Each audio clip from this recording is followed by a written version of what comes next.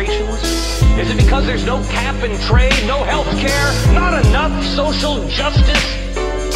American families have been falling out of the middle class in record numbers. The combination of lost jobs and millions of foreclosures means a lot of folks are homeless and hungry for the first time in their lives. Is it capitalism that has failed here? That is the fastest fall for the middle class since the government started counting. One of the areas suffering the most is otherwise advertised as the happiest place on earth.